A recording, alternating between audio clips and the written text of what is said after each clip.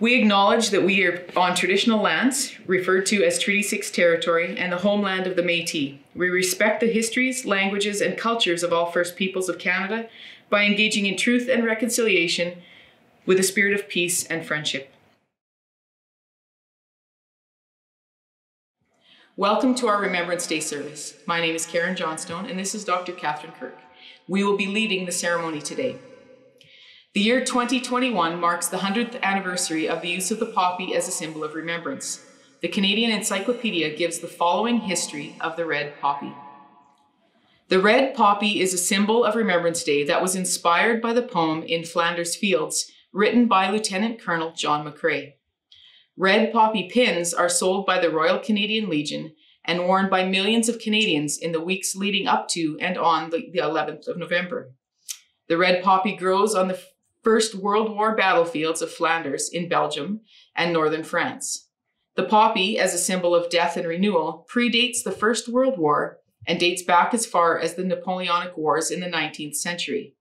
The seeds of the flower may remain dormant in the earth for years, but they will blossom in abundance when the soil is disturbed. As the artillery barrages began to churn the earth in late 1914, the fields of Flanders and northern France saw scores of red poppies appear.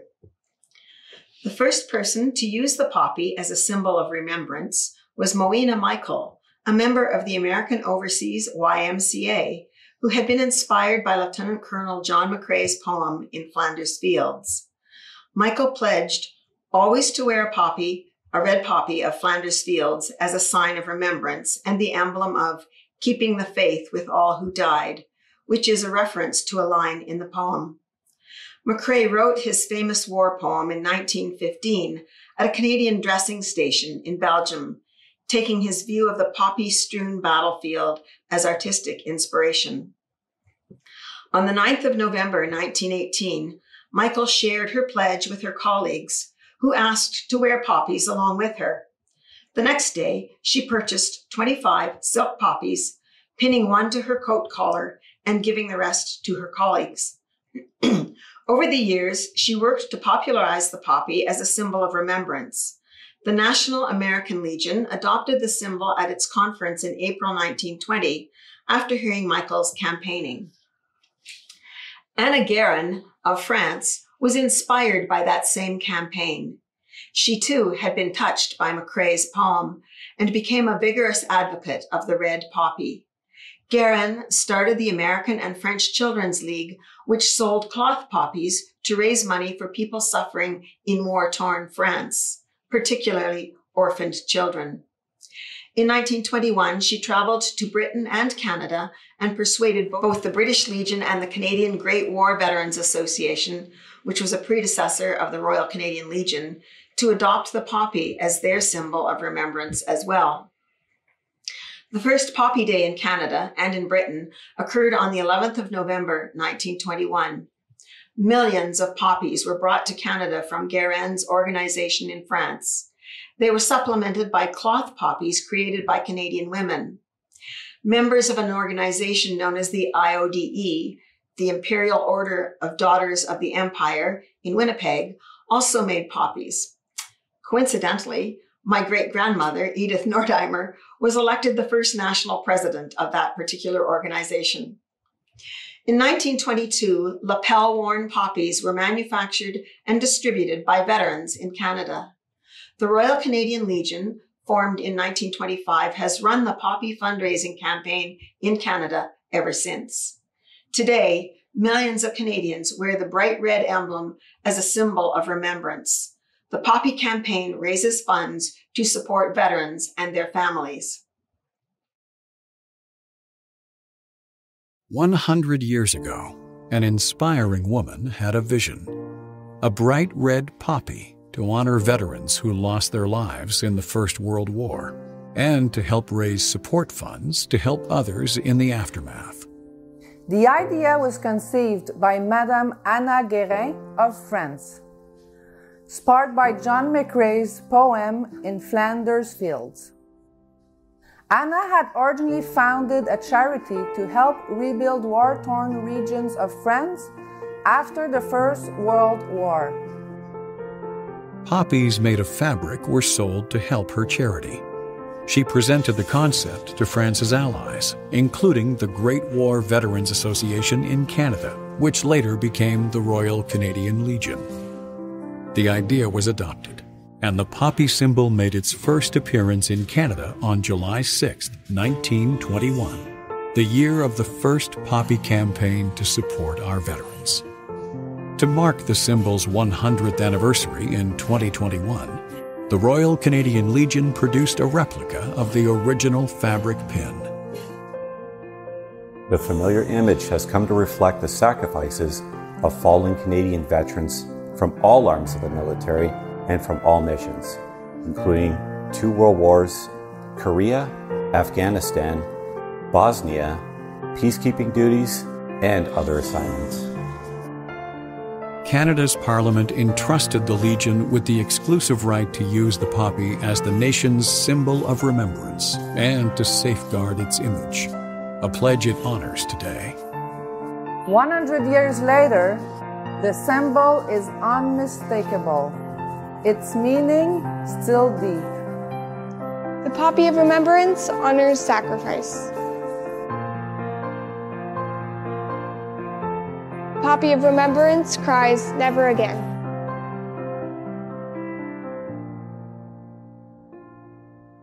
Poppy of remembrance reflects solace and support.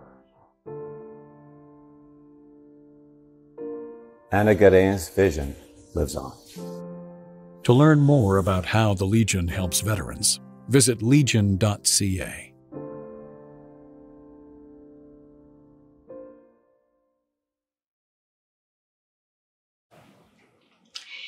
Each year, our teachers encourage the students to submit entries to the Remembrance Day poster, poem, and essay contests. Our first student reader today is Cooper Cattell. The poem he is reading is the poem he wrote last year, which placed 3rd at the provincial competition. Cooper's reading will be followed by the grade 1 class reciting the poem, Poppy, Poppy. Bloody, pale, dead bodies lay restless in the fields. Gunshots, reloads, grenades all happened in the fields. Canadian, Russian, German, Korean soldiers all fought in the fields. Field hospitals, concentration camps, prisoner of war camps were all in the fields. Bombs, mustard gas, smoke bombs were all dropped in the fields. Trenches, horses, tanks were all in the fields. Friendships, relationships, memories were all lost in the fields. Blood, sweat, tears all happened in the fields. Pain, death, bullets all were in the fields. War happened in the fields.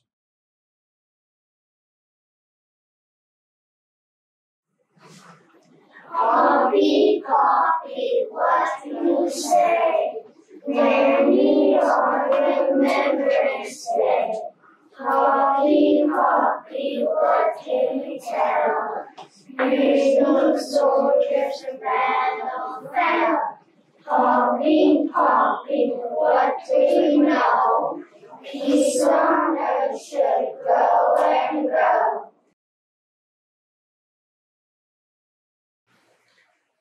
Superhero.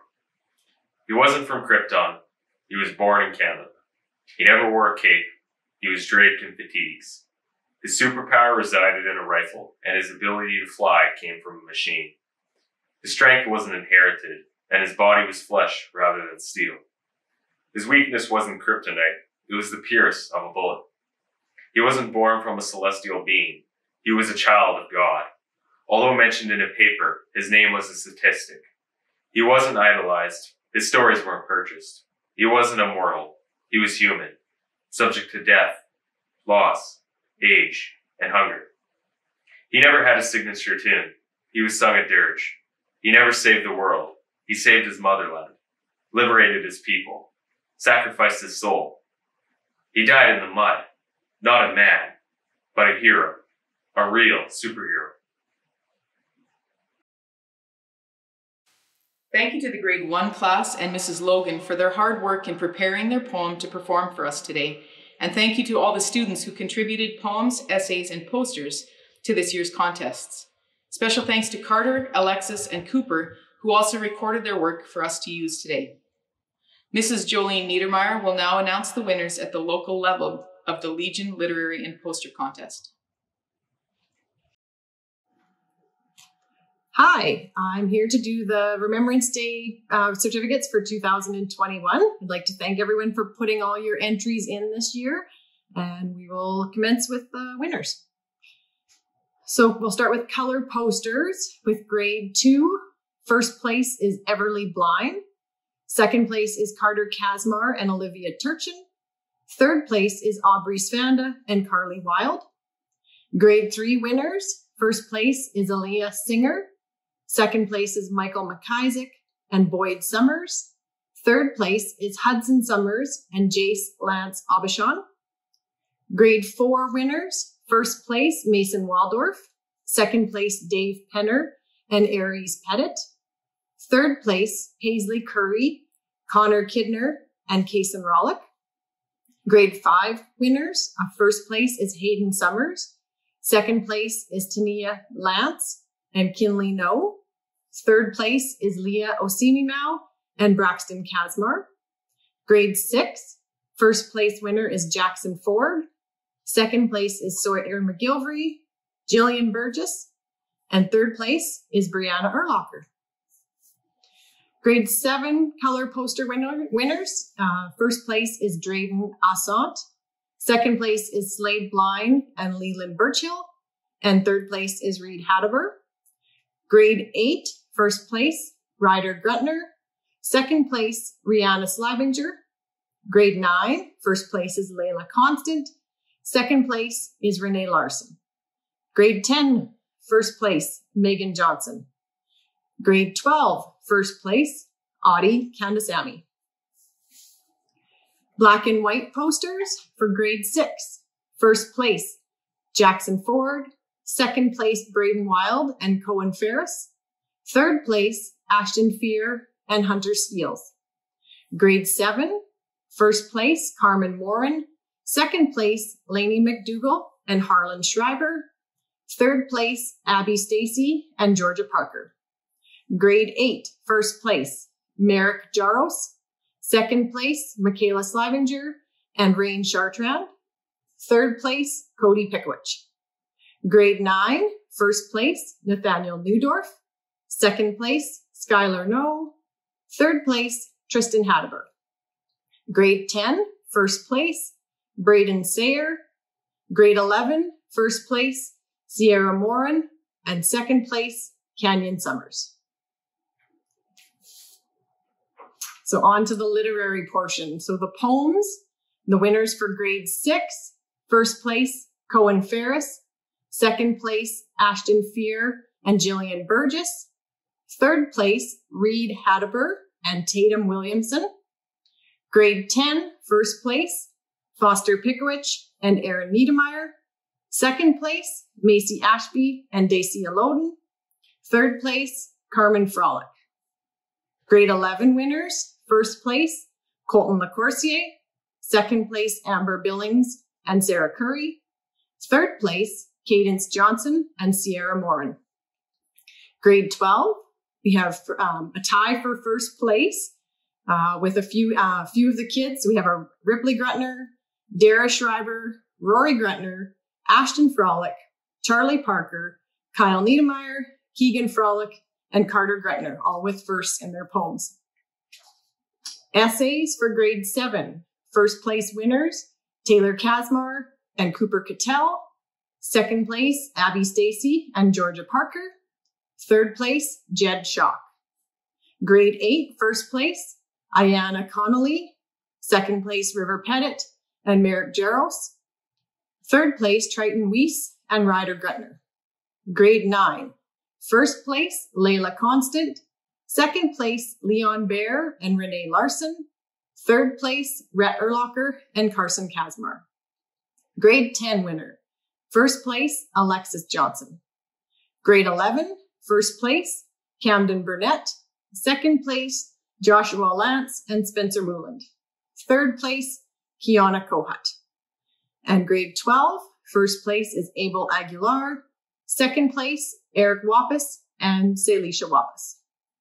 We'd like to thank everyone for their entries again this year. and have a safe and happy Remembrance Day long weekend, and we'll see you all next year. I grew up with many friends whose fathers or grandfathers had served in one of the world wars.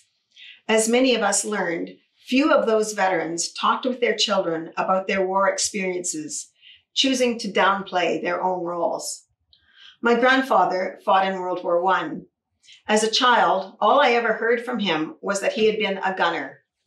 I wish I had been wise enough to pursue that. Only after his death did I learn that he had fought at Vimy Ridge, Long, Ypres, and Passchendaele. My father was a World War II veteran. All he ever told his young children was that war was not nice and that he had been in signals, so not usually at the front line, minimizing the importance of his part in the war.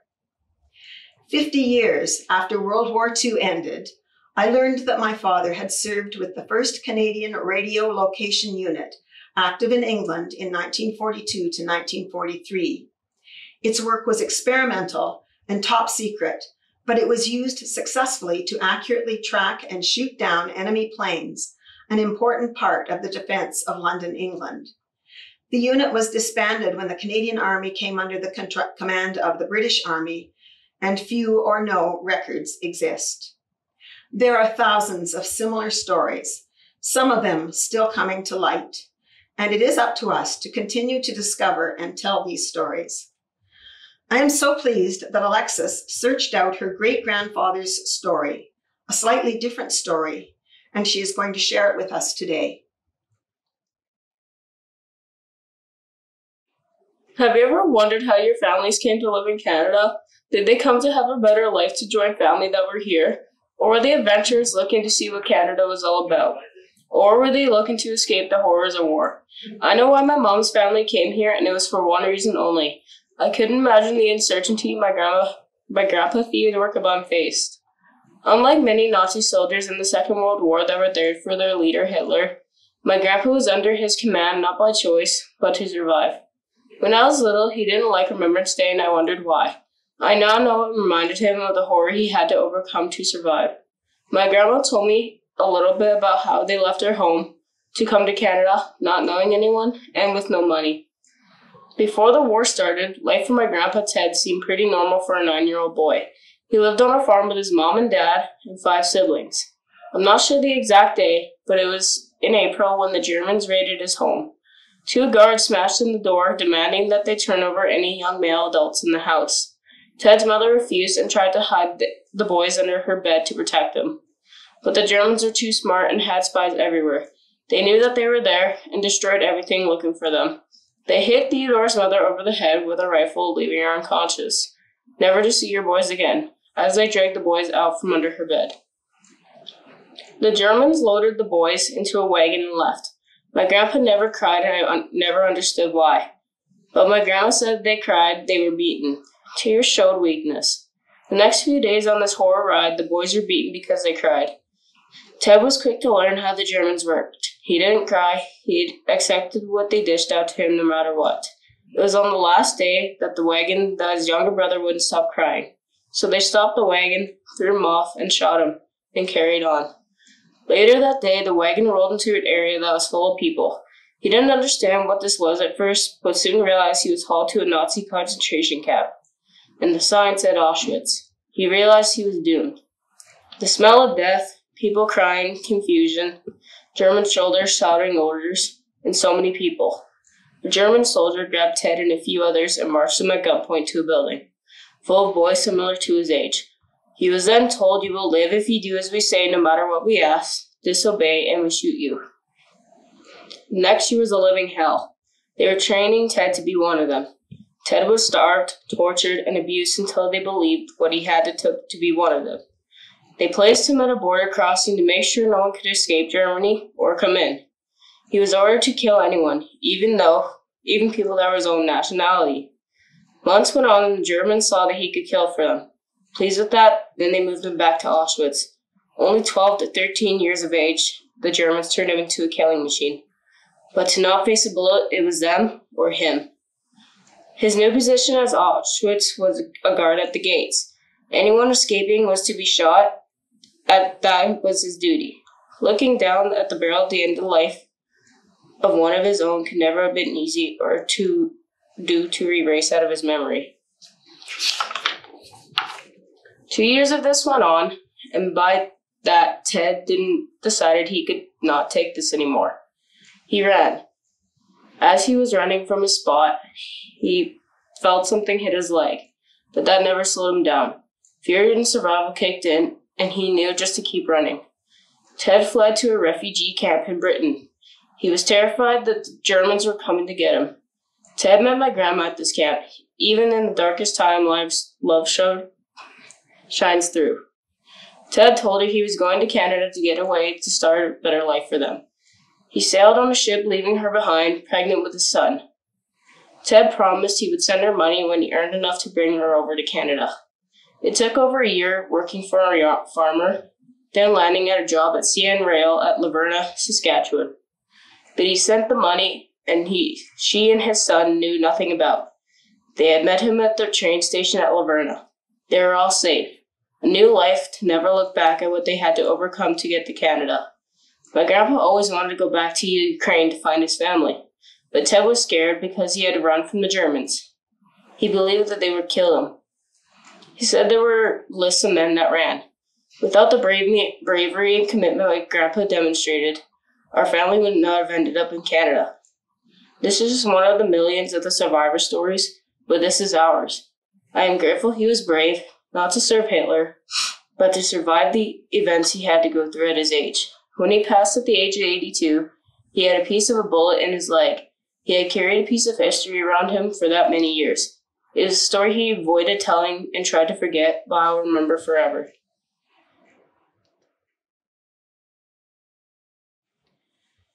Today we honor the members of our communities and our families who sacrificed so much for our freedom.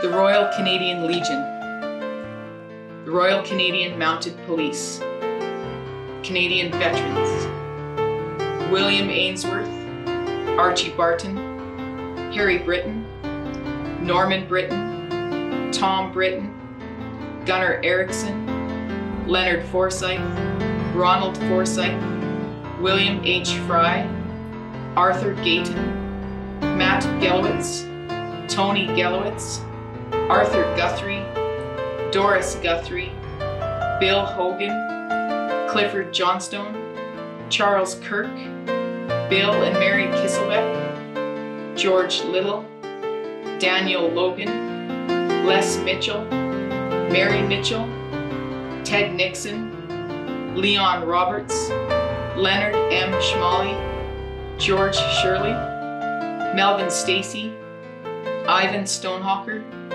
John Stonehawker, John Schwartz, Ernest Bayan, Al Wilton, George Whittingham. They shall grow not old, as we that are left grow old. Age shall not weary them, nor the years condemn. At the going down of the sun and in the morning, we will remember them. We will remember them.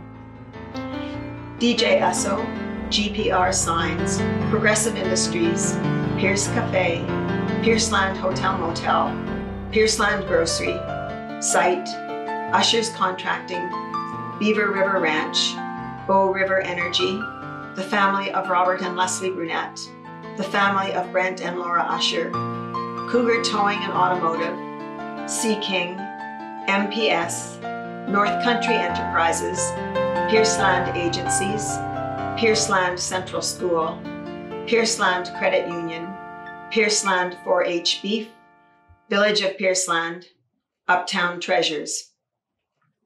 Please stand for the last post, followed by a moment of silence, reveille, and a song played on the bagpipes.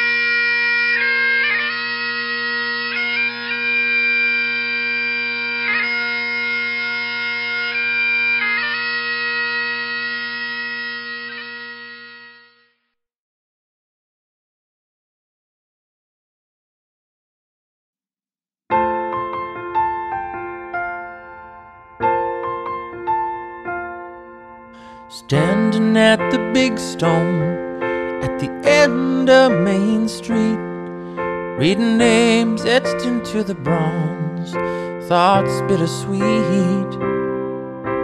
Maple leaf flying up above, snapping in the breeze.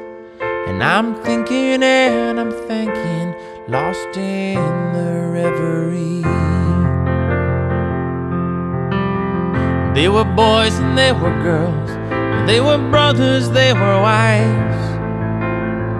They didn't need to do it save for that voice inside.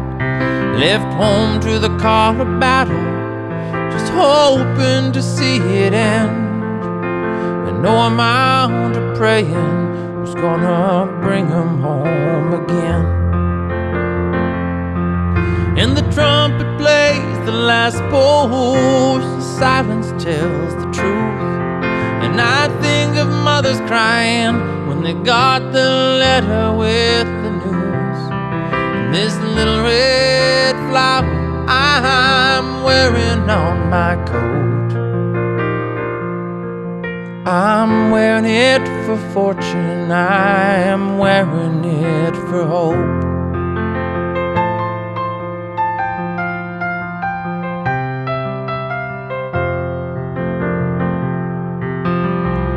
You can kill the soldier, you can wound the soul, but freedom wears an armor for battle to behold. And I'm humbled by the bravery, and I try to understand, and I promise to remember through these tears I'm holding back. And the trumpet plays the last post, the silence tells the truth. And I think of mothers crying when they got the letter with the news. And this little red flower I'm wearing on my coat, I'm wearing it for fortune, I'm wearing it for hope.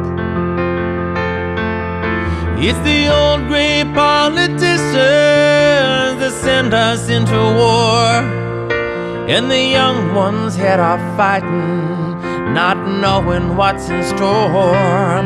So on a cold day in November, we think of all of them, and for a few precious minutes we hear their ghosts whispering. And the trumpet plays the last post, the silence tells the truth. And I think of mothers crying when they got the letter with the news. And this little red flower I'm wearing on my coat, I'm wearing it for fortune, I'm wearing it for hope. This little red flower I'm wearing on my coat, I'm wearing it for fortune, I'm wearing it for hope. And the trumpet plays the last post, the silence tells the truth. And I think of mothers crying when they got the letter with the news. This little red flower I'm wearing on my coat, I'm wearing it for fortune, I am wearing it for hope.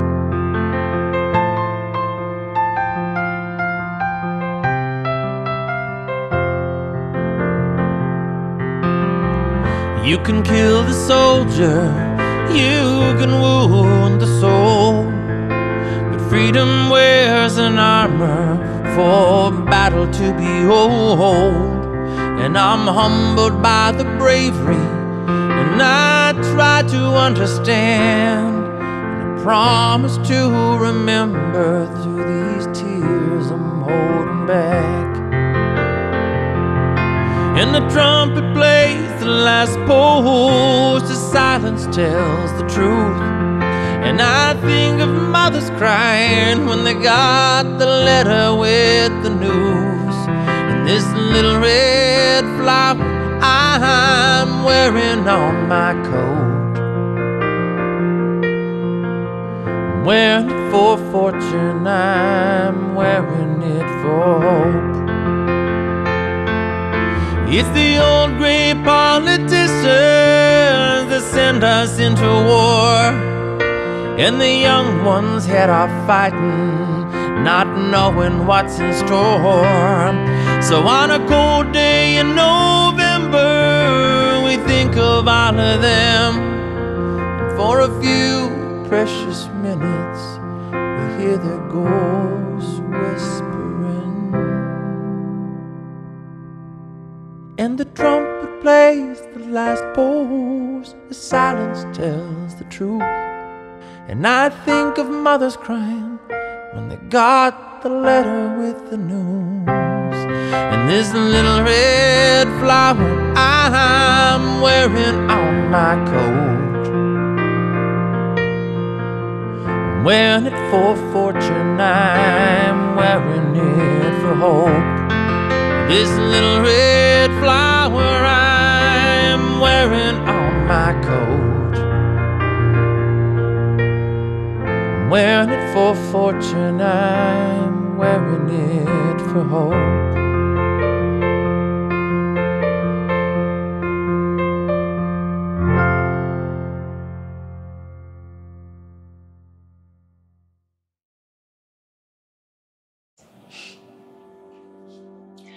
Carter has done so much work for us over the years, and as he is in grade 12, this is the last year he will be organizing a lot of our technology. We really appreciate all he has done for us over the years, and we're really going to miss him and all his creative ideas and skills. Thanks also to Mr. Millie, Mrs. Troniak, and Mrs. Niedermeyer for all their work to make this ceremony possible. Thank you to all the students who contributed entries to the literary and poster contests, and to the teachers for encouraging them to do so. If you would like to make a contribution to our local Legion branch to help with our contest awards, or to add your name to the list of supporters that we read each year, please contact Mrs. Jean Troniak to make those arrangements. Thank you for joining us today. Have a wonderful weekend.